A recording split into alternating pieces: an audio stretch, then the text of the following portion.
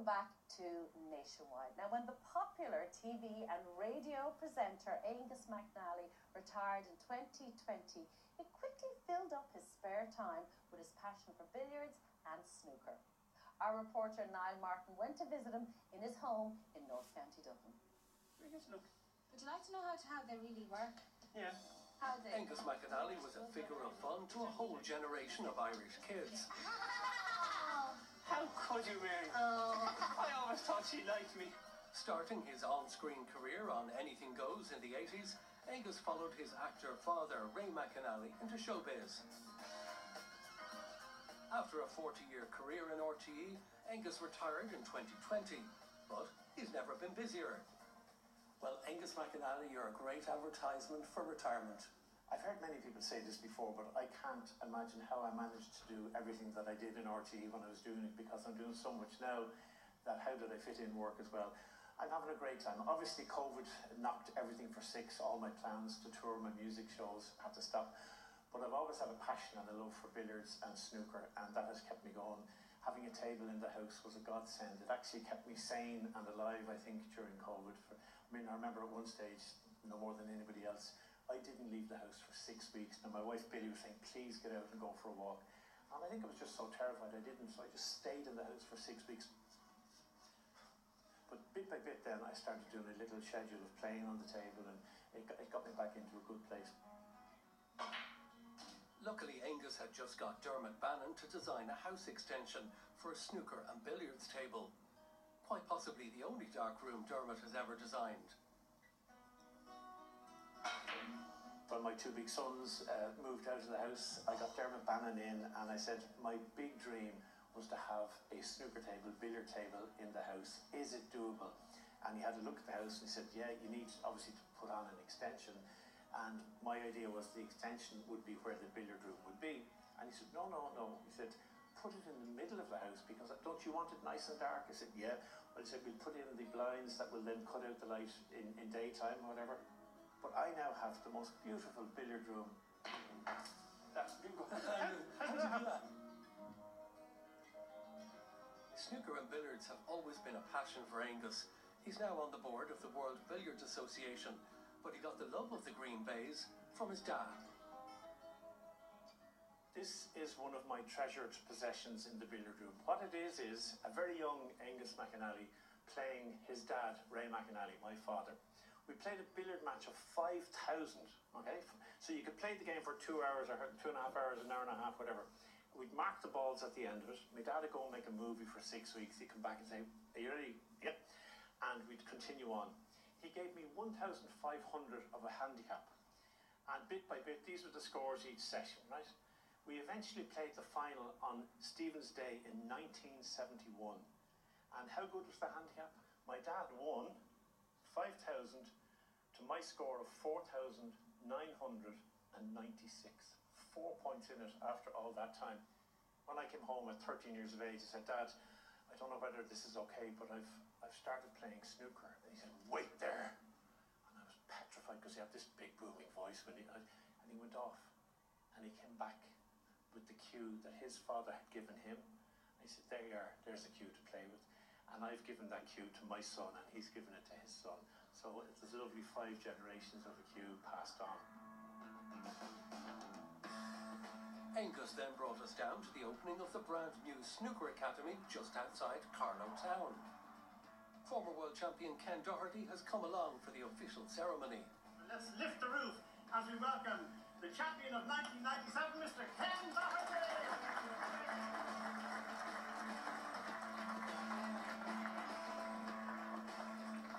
We're delighted to have it. It's been a long time coming.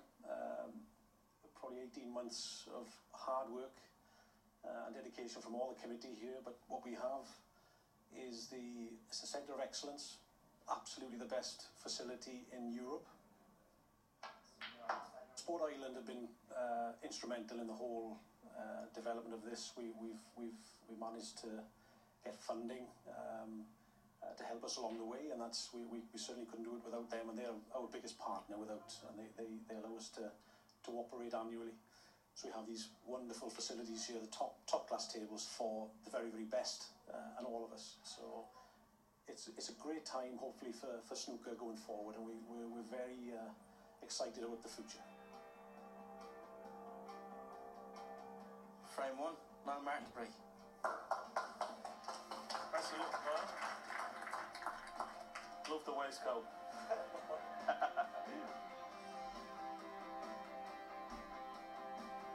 This is a dream for me. Pitting my skills against the 1997 world champion, sharing the same table, feeling the adrenaline rush. Very good.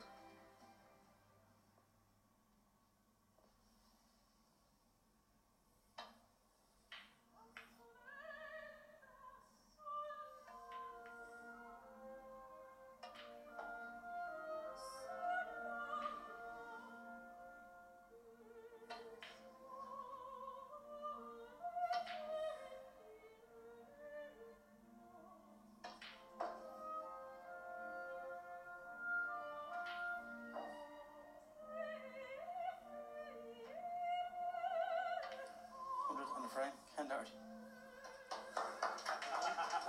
Thanks, Noel. I think that played up to my ability. Thanks for coming. Hope you enjoyed it. To have a facility like this, you know, in Carlow, it creates a sort of interest in the sport, and you know, for young, aspiring young professionals to come here, they don't need to do anything else. Just come here and play. You know, you've got the coaching, you've got the tables. There's no excuses, basically. So hopefully it will inspire, you know, lots of young men and young women as well to come into the sport as well, because there's wonderful opportunities for young women in our sport as well. So I would hope that a lot of them will take advantage of this. Thank you. We have 4 women on the world tour, which is a wonderful opportunity for them. We had our first world mixed doubles only a couple of weeks ago on ITV, which was a huge success. It got wonderful numbers, and it sort of showcased the talent of the women in our sport, and they're on a level playing field with the men as well, which is fantastic. And it's just a great opportunity to be able to showcase their talents and also inspire, as I said, young girls out there all over the world to try and take up the sport, and they will too have a chance of playing the top players in our game. So yeah, I would encourage even young girls in Ireland to come and have a look. Just come inside the door, you know, it's a friendly place, there's some great coaches. PJ is the national coach here, and he will help the girl at any level. So you don't have to be at a top level to come in and enjoy the facilities here. Ken Doherty thoroughly deserves this Embassy World Championship title. He's a great friend of Steve. This was the moment in 1997 that Ken Doherty became champion of the world. The biggest welcome was from his mother Rose, who had chased him out of his local snooker hall with a wooden spoon as a youngster and was too nervous to watch her son's famous victory. My mother suffered from high blood pressure, hypertension, so she could never watch me play live. So anytime I was playing live, and particularly during that time in the World Championship, she had to leave the house. She'd get on her bike and she'd cycle into town, and she'd go into Clarendon Street Church and light a few candles, while all this sort of furore was going on in the house, with the likes of you guys and the press and all in the house, and creating lovely live pictures. For me, I didn't know anything about that. I wanted to keep myself in a little cocoon back in my hotel in Sheffield and just concentrate on what was happening at the Crucible.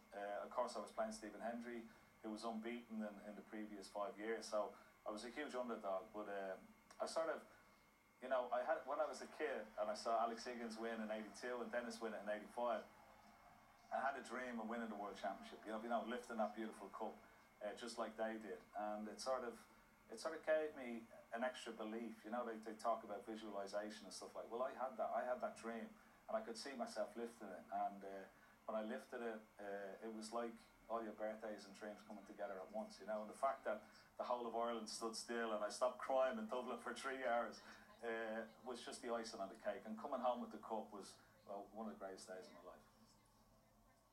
It's still, you know, every time you pick it up, you still get the chill and the shivers down your spine, you know. And it's, my mother used to clean it all the time. I used to sit on the top of her TV in the front room, and it'd be clean. And every time I come downstairs, I'd pick it up off the sitting room and I'd give it a big kiss, and she'd say, "Well, at least you won it once." Tournament which he loves. Aaron Hill from Cork is our new Irish snooker star. Recently he beat the world number 2, Judd Trump, at the Northern Irish Open. Ken said he visualised himself holding up that World Cup, years before he actually won it. Have you got that vision in your head? Absolutely. Every night, I have a big drawing on my fridge at home saying I'm going to be world champion someday. And the day I wrote it, so every time I walk past the fridge or go out to get a snack or something, I always see it. So yeah, it's fresh in my head every day. And hopefully someday I'll do it. How did you start? I was a soccer player initially, and I had trials for Cork City, and I didn't make it by only a couple of players, so he's devastated. And my dad just brought me out for a game of snooker to cheer me up, and since then he's broke from giving me money to play. The new facility in Carlow is open to young and old, male and female, including players with a disability, according to national coach PJ Nolan. It's a dream job. It's one of the best places I've ever coached. It's really good for any level. Like, we have players from aged 8 up to 80 that play snooker and billiards in Ireland. So it's a fantastic opportunity for any level, any age, and we've got tournaments every weekend, and it's an amazing sport if you get involved with it.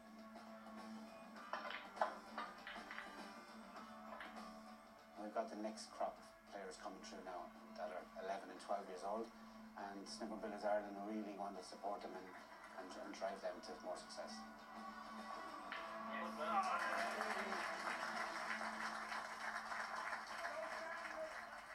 For more information on the Snooker Academy in Carlow, you can go straight to the website on screen now. That ends our programme this evening. From everyone on Nationwide, Slán Agin. On Wednesdays Nationwide, we have stories.